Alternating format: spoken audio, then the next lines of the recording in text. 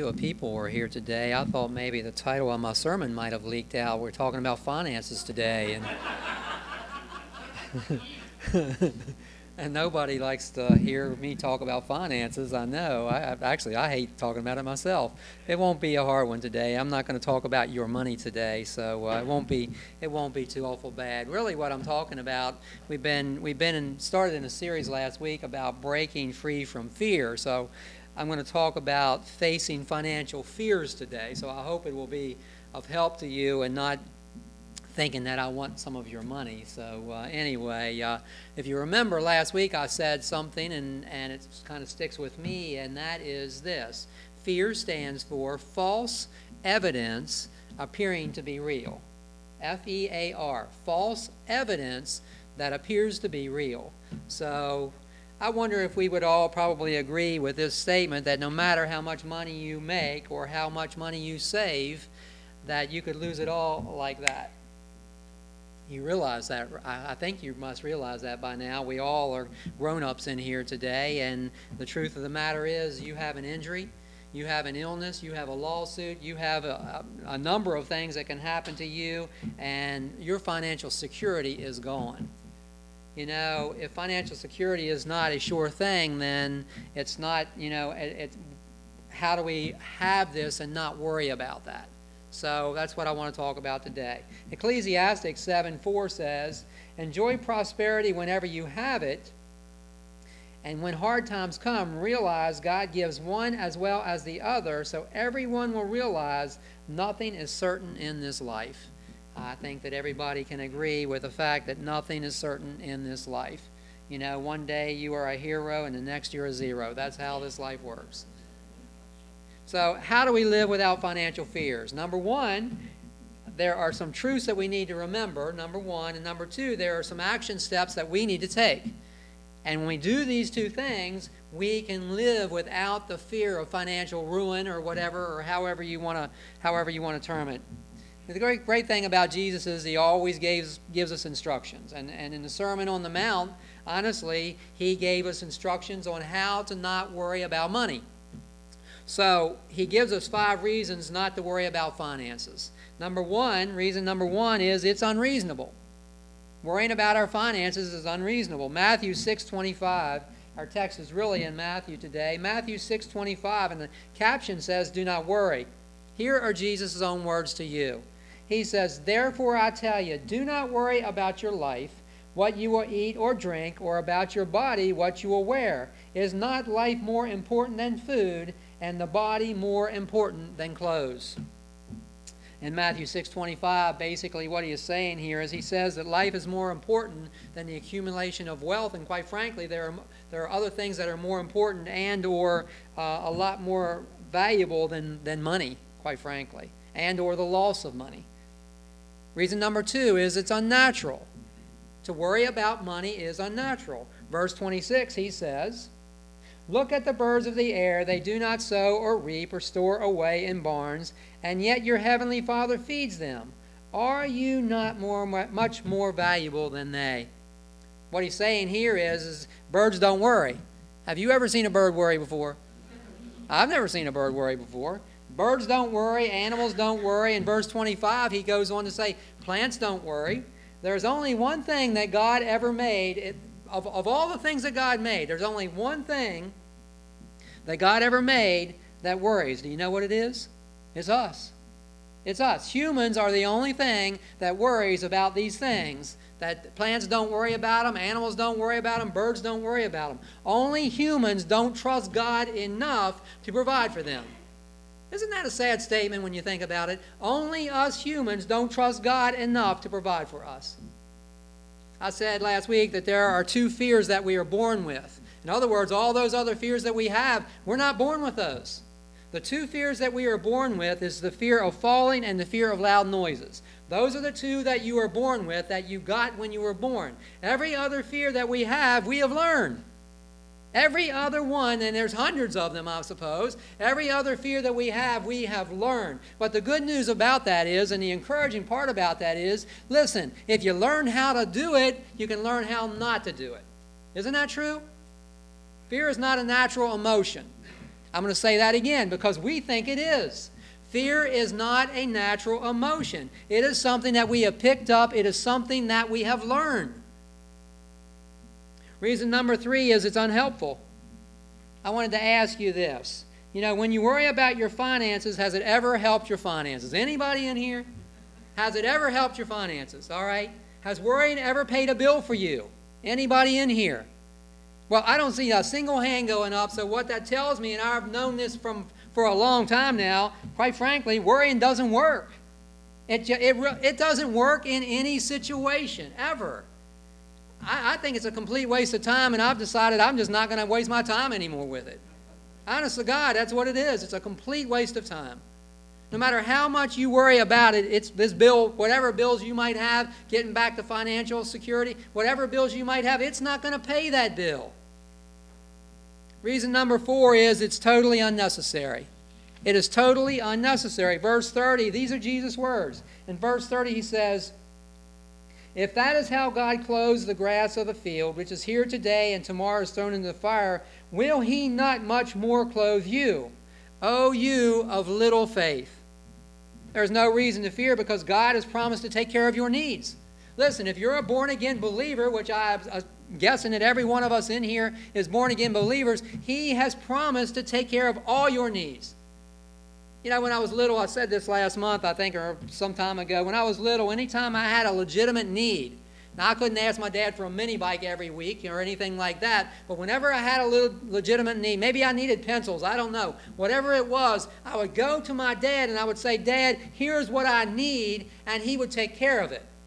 He would take care of it. And I can honestly say, as I thought back about that, I can honestly say that not once did I ever worry about where he was going to get the money to pay for those pencils. Not once.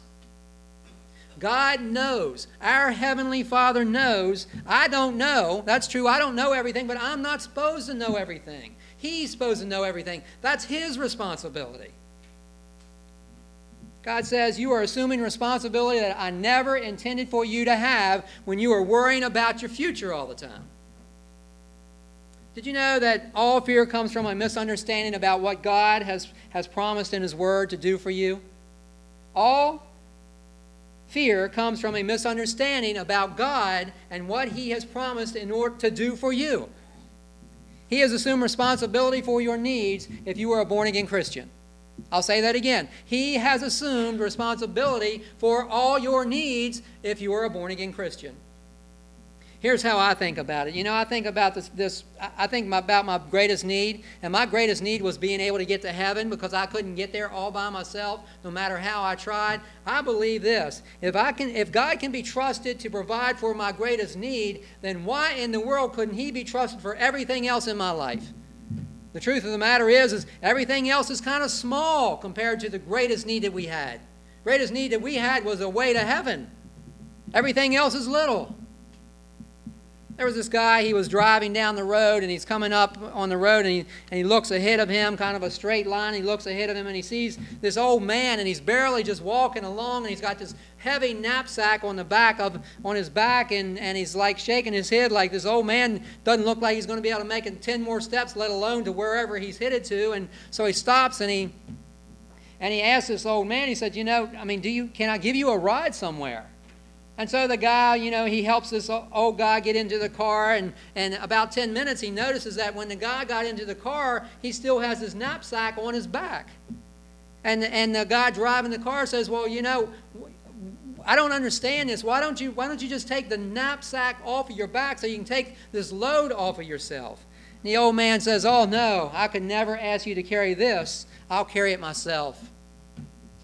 And I thought about that, and that's kind of about the same logic as us saying to God, you know what, God, you can get me into heaven. You take care of my greatest need, but I'll handle all my financial problems. Does that make sense? That doesn't make any sense. God says, I will take care of all your needs. That's what He says. In fact, the Bible says that if I worry about my finances all of the time, I may as well be an atheist. That's what it says. Honest to God, that's what it says. He even says right here, ye of little faith. It is unbelieving, and it's acting like an unbeliever when I worry about my finances all the time. Actually, when I worry about anything all the time. In verse 31 and 32, he says this. Again, these are his words. So do not worry, saying, what shall we eat, or what shall we drink, or what shall we wear? For the pagans run after all these things. Talking about pagans, talking about unbelievers, talking about atheists here. For the pagans run after all these things, and your heavenly Father knows that you need them. He knows that you need them. What he's saying here is if you are an unbeliever, you have every right to be concerned about your needs. You know, I tell you this a lot, but I was an unbeliever for 30 years, and I'm 60 years old now, so I'm finally over the hump, and I'm starting to get on the other side better. But I can tell you right now, before I was a believer, I worried about everything. I did. I worried about everything, and I had a right to worry about everything. It was all my responsibility at the time. But when I became a believer at 30 years old, I started learning what God's Word had to say about all of that stuff, and I started leaving all that trash and all those bad programming, all those ideas that I had behind. And I realized that I had a Heavenly Father who loved me and cared for me and took care of me. What he's saying here is if you are an unbeliever, then you have every reason to be worried. But if you're a believer, you don't need to. I don't need to. In verse 27 and verse 32, he says, your heavenly Father knows. Your heavenly Father knows. So let me ask you, does God know about that unexpected bill that you got coming up? You might not know about it. I might not know about it, but does God know about it? Does he know about that late payment? Does he know about your mortgage? Does he know about the economy, whether it's going to be good or bad next year? Does he know about those things? Do any of these things surprise God? Let me summarize what I've said so far. Worry is playing God. It is assuming responsibility that we were never meant to have. So what are you uptight about? Financially, what are you thinking about last week that how am I going to do this, or what am I going to do about that, and my insurance is going up, and whatever it might be. What are you worried about? What are you uptight about? Are you acting as if it all depends on you? Here's the truth. Philippians 4:19, I learned this verse a long, long time ago. And my God shall supply all my needs according to his riches and glory. So the question becomes to us, what does all mean? What does all mean to you? All should mean all. All means all to me.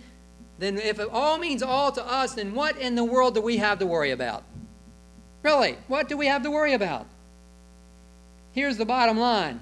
Do I believe this is true or not? That's the bottom line. And how we live our lives, how we think, is this book true or not? If it's true, then I have nothing to worry about. If it's not true, then quite frankly, you may as well take it home and rip the page out, because it ain't doing you no good. It ain't. Philippians 4:19, my God shall supply all my needs according to his riches and glory. If you don't believe that, it ain't doing you no good. You say, well, I have some legitimate needs in my life that are not being met. Well, let's talk about those for today. In the Bible, God gives us a promise, and oftentimes that promise has a condition with that promise. Many of the promises that God makes are unconditional promises. For instance, he said he would never flood the earth again. Well, we're starting to wonder about that, but he said that, so we don't have to worry about him ever flooding the earth again. It's got nothing to do with you. It's got everything to do with what he said. No conditions whatsoever. But then there are other times where God places a condition, and the condition is, if you do this, God says, I'll do that. You say, well, why in the world does God do that? Here's why he does it. Because God wants us to learn to live by faith. That's why. God says, you do this and I'll do that. For example, in the Bible, God has said, I will provide for every financial need that you have if you meet these 5 conditions. God says that if you do these 5 things, you will never, ever have to worry about money again, ever in your whole life. He says this, I will assume full responsibility for all your needs. However, here's the thing. He will not force us to do it. He gives us a choice. He gives us an option on what we will choose to believe or not to believe. We can go through the rest of our lives believing what God has to say, or we can go through the rest of our lives worrying about our finances all the time. The choice becomes ours. So what are the conditions? Number one, God will meet all my needs if I put him first. As he continues on, here's what he says. In verse 33, he says, but I know this one by heart too. But seek ye first his kingdom and his righteousness, and all these other things shall be given unto you. That's what he said. Listen, anything that I love more than God will cause me to have anxiety. And you know why? Because I will always be afraid I might lose it. And because it was never supposed to be in the first place. God was supposed to be first in my life. If I put a relationship in front of him, that relationship will be a source of anxiety. If I put a job in front of him, it will be a source of anxiety. If I put my finances in front of him, it will be a source of anxiety for me. Step 2, God will guarantee to meet my needs if I pray and expect him to answer. Did you know that over 40 times in the New Testament, Jesus said to ask? That's what he said, 40 different times. I think one of the reasons why we don't see more answers to prayer is because we don't ask, and even when we ask, we don't believe it. Step 3, God will guarantee to meet my needs if I obey his financial principles. Say that again. God will guarantee to meet my needs if I obey his financial principles. Did you know that there are literally hundreds of money management principles in the Bible? Did you know that? I love what Kim said one time when she was doing one of the openings. She said, you know, this stuff is in the Bible. There's a lot of stuff in this Bible. Did you know that? Well, did you know that there are hundreds of money management principles in the Bible? It talks about money all the time. Way more than I talk about money. It talks about money all the time. It talks about giving, talking about spending, talks about saving, talks about investing, co-signing, budgeting, planning. Where do you think Dave Ramsey gets all his stuff from? Where do you think they might even not know where they get it from, but where they get it from? God had it first. Number 4, God will guarantee to meet my needs if I demonstrate contentment with what I have. Contentment with what I have. Ecclesiastes 5:10 and 11 says, whoever loves money never has enough. Isn't that true?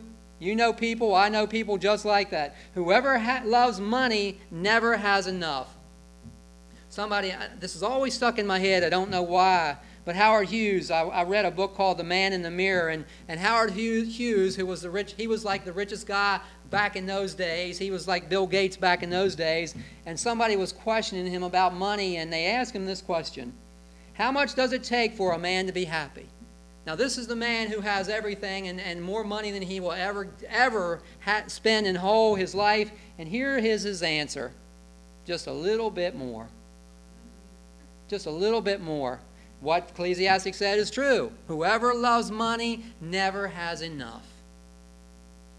I preached about myths last week.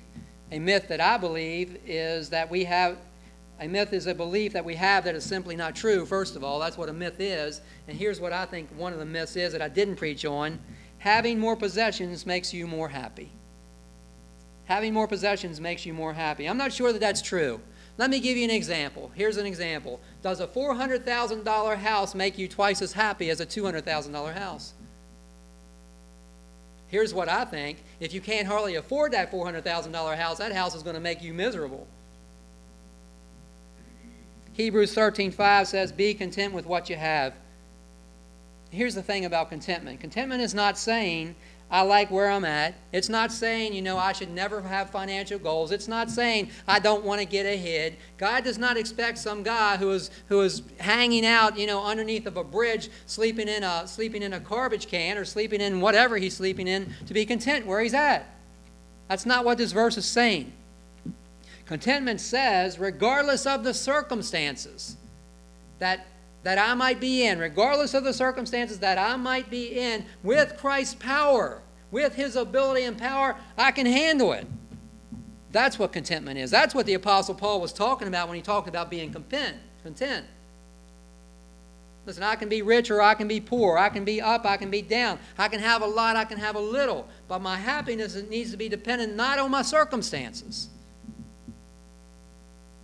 Number 5, God says, I will guarantee to meet all your needs if I will practice the law of harvest. Practice the law of harvest. What does that mean? It means that the amount you harvest is based on the amount that you sow. I shared about Renee today and talking about Renee, and she sowed. I mean, this is a God's honest truth. In the first service, we probably had, 15 people, 18 people on a good Sunday. On this side of the aisle, almost everybody on that side of the aisle are there because of Renee. That's a God's honest truth. The people that come over there, he's sitting there, one of them. He's here because Renee invited him to come to church. He just came to the second service today. That's sowing and reaping. And I use the example of the joke, or what you want to call it, where the guy goes to heaven and he gets to heaven and St. Peter's taking him to his home and he sees these mansions on the left and the right. And it's like, wow, this is where I'm going to live. And the next block, I mean, there's still mansions, but far greater than anything we've ever seen. But it's like there's a noticeable difference between the first block and the second block. He goes to the third block, and they're really nice houses, as nice as we've ever seen. But they're clearly not like the first houses that he saw. And they keep going block after block after block until they end up in this gravel road with mud puddles in the road. And they come to the shack, and they look at the shack, and St. Peter said, "Here's your house." And the guy gets very, very angry. What do you mean? I don't want to live here. I want to live back here. And St. Peter said, "I'm sorry, but we did the best we could with what you gave us." That's sowing and reaping. And I can assure you, she ain't living down no gravel road with mud puddles. I can assure you that that's the case. God says, "I will guarantee to meet all your needs if you will practice the law of the harvest." So what does it mean? It means that the amount of the harvest is based on the amount you sow. So what are you sowing? This is the principle of sowing and reaping in the Bible. It talks about it, quite frankly, quite a bit, and it applies to every area of our lives, including finances. If you sow criticism, what do you think you're going to receive? If you sow kindness, you'll receive kindness back. If you sow into people's lives like Renee did and help them to be successful, help them to have a relationship with the Lord, guess what? You're going to be successful. Simple as that. Whatever you give out comes back.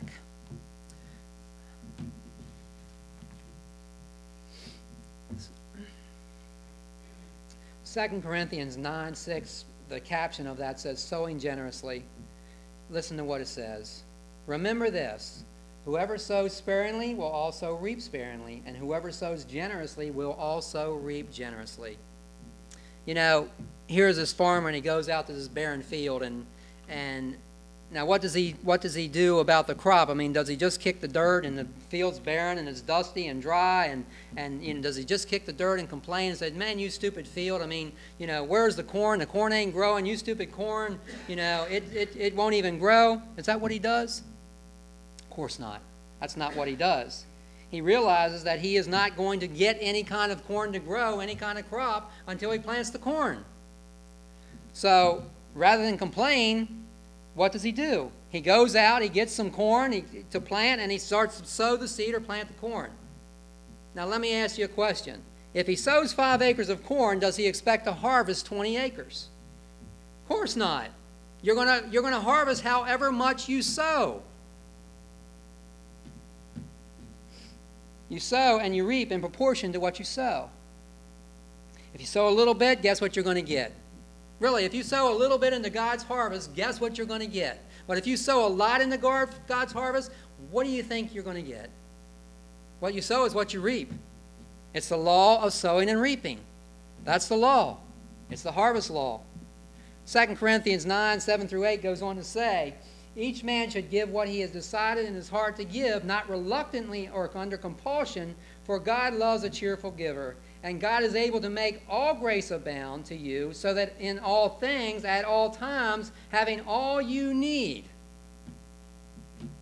What does the word "all" cover? We talked about that once before. It covers everything. If it covers everything, then what in the world are we afraid of? What are we afraid of? When it comes to financial fears, the bottom line is this: do I believe God's word or don't I? That's what it comes down to. Do I believe it or don't I? He says, "I will provide for all your needs if you do these things." However, I get to choose. I get to choose to follow what he has to say, or I get to choose to ignore what he has to say and worry for the rest of my life about my finances. Choice is easy for me. Listen, it is a great testimony when Christians live without worrying. But a lot of believers, quite frankly, they act like unbelievers. They act like unbelievers. They act as if God does not exist, and believing that it all depends on them. And so they get the same ulcers that other people get, and they get the same headaches and the same sleepless nights as unbelievers get. What a poor testimony. What a poor testimony that is. What they are saying is, I don't believe God will take care of me, so I think that it's all up to me. Listen to this story. One night at age 56, I was broke, discouraged, and ill in a sanitarium in Battle Creek, Michigan. I felt that I would never see the light of day. I got up, wrote farewell letters to my wife and son, and I sealed the letters. If I slept, it was not a very sound sleep. I rose early, went to the mezzanine floor, found the dining room was open, and suddenly, over in the corner of the mezzanine, I heard the singing of an old Christian song, God will take care of you. I came out of the room and a changed man, he said, and within a few moments my life was transformed. It was almost as if I had a new birth. God did take care of me, and ever since then I've been trying to serve him. When I finally got back on my feet, I enjoyed materially more than I ever had before. What I had gained immeasurably is spiritual wealth, however, for I had learned to turn to God for guidance in all the acts and decisions of my life. And that was signed J.C. Penney. At 56 years old, he thought his life was over. Look at what he accomplished. J.C. Penney. It's our choice. Really is. It's our choice. Are we going to believe what God has to say, or are we going to worry about our finance or worry about whatever it is we worry about all the rest of our lives? The choice is ours. Let's pray. Lord, I thank you for your word today and for its truth. And the truth is you give us choices. You give us options. You said, I set before you life and death, blessings and curses. Lord, let us choose blessings. Why don't we want to choose blessings? We don't have to worry about anything. We just have to cast our cares on you. We just have to do what you said. We know that you're going to provide for our needs. And we thank you, Lord, for providing for those needs, even when we don't see it, even when we don't know you're doing it. We know that you're still at work. That's faith. In your precious name we pray. Amen. Our closing hymn is hymn number 58.